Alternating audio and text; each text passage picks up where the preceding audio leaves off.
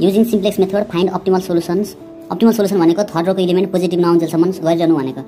Following linear problems. ठिक छ, एउटा एक्जाम्पल हेरौँ। 5 is less than or equal to 10 भन्नु अरे। यति बेला अब हामीले यहाँ के थप्नुपर्छ? 5 सँग यसको लागि फेरि प्लस 5 थप्नुपर्छ। यहाँनिर 5 + 5 = 10। यसलाई 10 बनाउनको लागि प्लस 5 थप्नु पर्यो।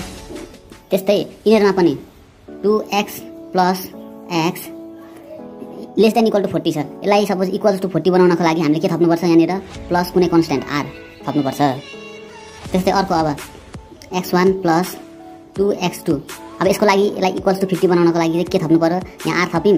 अब यहाँनिर सपोज s थप्दिम। s भनेको यो r र s भनेको हाम्रो कन्स्ट्यान्ट हो। यिनीहरू जे पनि हुन सक्छ, कन्स्ट्यान्ट कि त स्ल्याक भेरिएबल भन्दा पनि भयो। अब यो भनेको x1 र x2। x1 र x2 भनेको पोजिटिभ नम्बर भनेको, ग्रेटर देन 0 भनेको पोजिटिभ नम्बर हो। अब यसलाई यो दुईटा टर्मलाई यतापट्टि शिफ्ट गर्दाखेरि नेगेटिभ हुन्छ। 5x1 - 3x2 प्लस f पनि छ यहाँनिर, f लाई यहाँ लेख्दिम इक्वल्स टु 0। सबै नम्बर यता आएपछि यतापट्टि 0 रह्यो। अब यहाँ r बाहेक अरू कुन छैन? s र f छैन। प्लस 0 × s प्लस 0 × f थप्न मिल्छ। त्यस्तै यहाँनिर r छैन, 0 × r plus s plus f पनि छैन, 0 × f। यहाँनिर r s दुइटै छैन, 0r प्लस 0s।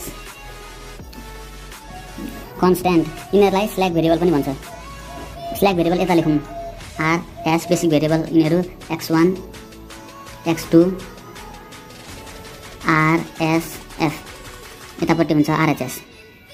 अब यहाँबाट हेर्दै हेर्दै जाऊँ। 2 1 1 0 0 40। यहाँबाट 1 2 0 1 0 50। यहाँबाट -5 -3 0 0 1 0।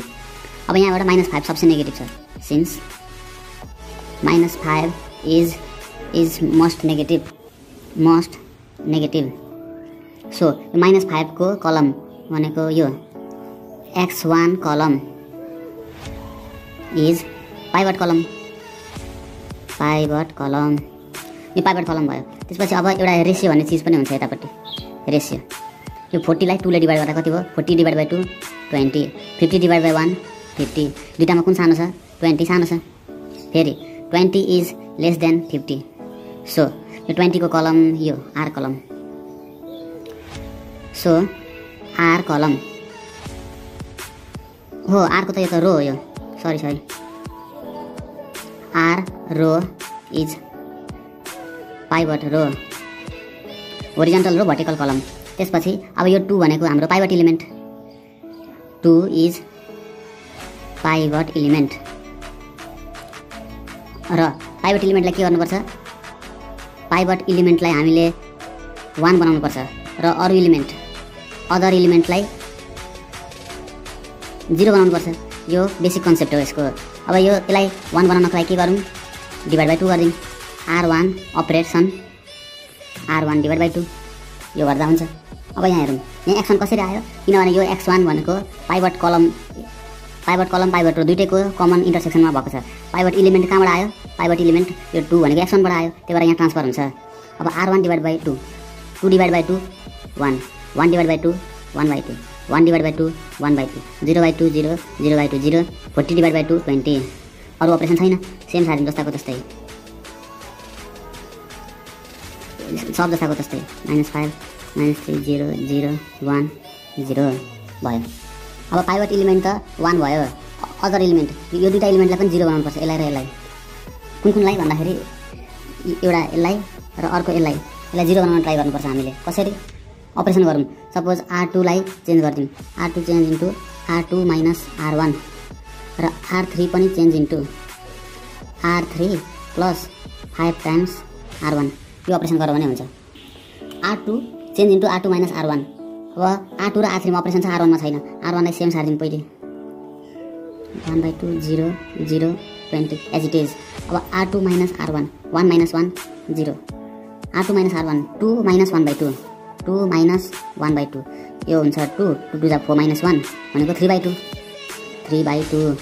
फेरि r2 - r1 भनेको direct -1/2, r2 - r1 1 minus 0 1 minus 0 भनेको त 1 हो R2 minus R1 दुईटै 0 छ 0 R2 minus R1 50 minus 20 30 अब R3 को operation R3 plus 5 times R1 R3 plus 5 times R1 R3 plus 5 times R1 भनेको 1 छ यो भनेको त 0 भइहाल्यो R3 plus 5 times R1 R3 plus 5 times R1 भनेको 1/2 1/2 ठीक छ R3 R1 1/2 minus 3 plus 5/2 minus 6 plus 5 ठीक छ हो फेरि नेगेटिभ आयो minus 1/2 आयो हो minus 1/2 आयो अब फेरि पनि R3 plus 5 times R1 R3 भनेको 0 plus 5 times R1 छ 1/2 1/2 यो भयो 5/2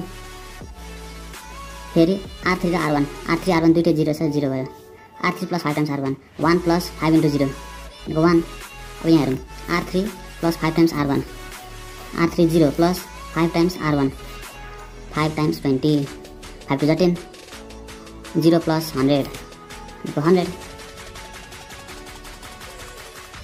ठीक छ हामीलाई सबै पोजिटिभ आयो छैन यहाँ एउटा नेगेटिभ आएको छ अब यहाँ लेख्नु पर्यो फेरि पनि त्यही स्टेप रिपिट गरेर since -1/2 is most negative so यो कुन कलम हो यो भनेको x2 कलम सो x2 कलम इज पाइभट कलम र अब यहाँ एउटा रेसियो भन्ने चिज पनि हुन्छ 20 लाई 1/2 ले डिभाइड गरौँ 20 लाई 1/2 ले डिभाइड गर्दा 20 into 2 हुन्छ 40 30 लाई 3/2 ले डिभाइड गर्दाखेरि यो रेसिप्रोकल जान्छ अनि 30 डिभाइड बाइ 3/2 थियो नि यो 3/2 यो माथि गएर मल्टिप्लाई हुन्छ यो हुन्छ 30 into 2/3 3 10 जा 30 10 2 जा 20 कति आयो यहाँ 20 आयो दुईटामा कुन सानो छ यो 20 सानो छ भनेपछि अब यहाँ लेखौँ 20 is less than 40 20 less than छ ठीक छ भनेपछि के हुने भयो त सो यो 20 को रो भनेको यो एस रो यो रो so S row is pivot रो यो पाइभट रो र यो 3/2 भनेको हाम्रो पाइभट इलिमेन्ट अब यहाँ हेरौँ हाम्रो पाइभट रो यो छ पाइभट रो एस रो निक्ल्यो त्यस पछाडि पाइभट इलिमेन्ट 3/2 छ यसलाई जसरी पनि हामीले 1 बनाउनुपर्छ किनभने पाइभट इलिमेन्टलाई 1 बनाउने हो अरू इलिमेन्टलाई 0 यसलाई 1 बनाउन के गर्नुपर्छ एउटा स्पेशल अपरेसन छ त्यो अपरेसन कहाँ लेखौँ यहाँ लेखौँ R1 लाई चेन्ज गरेको हामीले कसरी R1 into 2/3 यतापट्टि 3/2 छ त्यही भएर 2/3 ले R2 चाहिँ हो सरी R2 किन R2 किनभने यो भनेको सेकेन्ड रो R2 R1 त अघि चेन्ज भइसक्यो R3 अब यो x2 यहाँनिर ट्रान्सफर हुन्छ यहाँनिर किन हुन्छ किनभने पाइभट इलिमेन्ट x2 बाट आएको छ यहाँ x2 लेख्दिउँ अब R2 को अपरेसन छ अरूलाई सेम सारौँ 1 1/2 1/2 0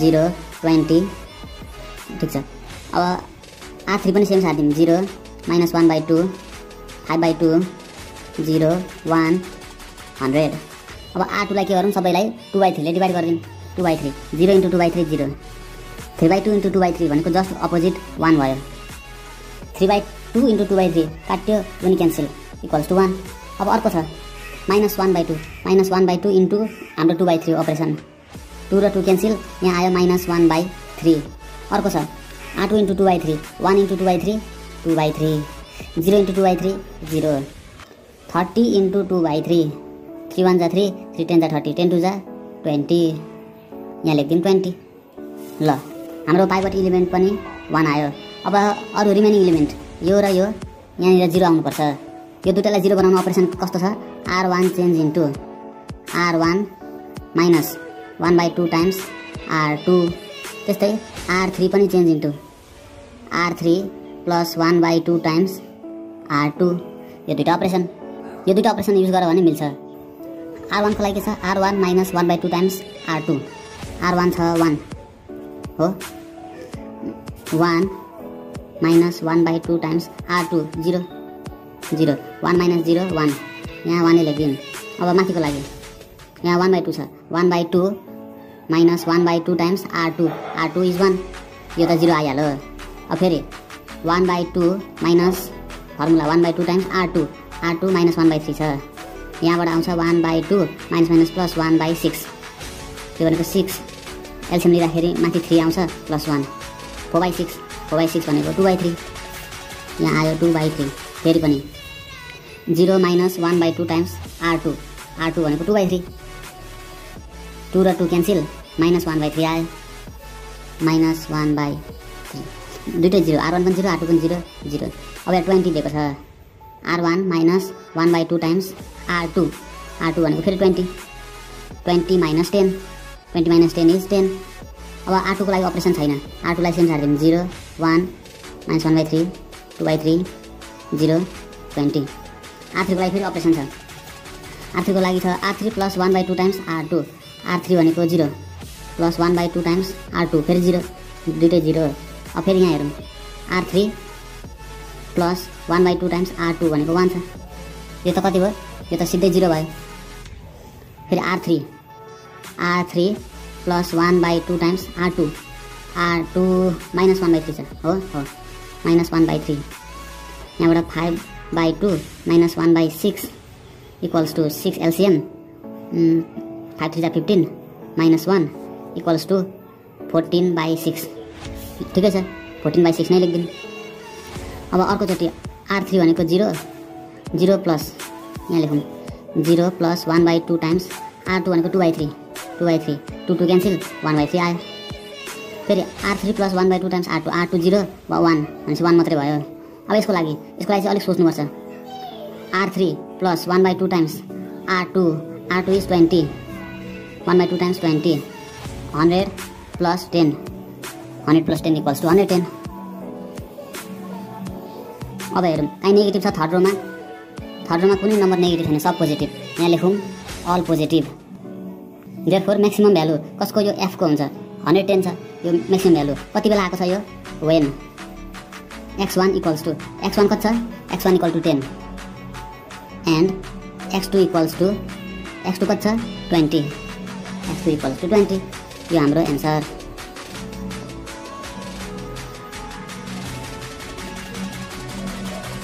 यो हाम्रो फर्स्ट पेज र यो second page thank you and by by अब लेट्स ट्राई अनदर क्वेसन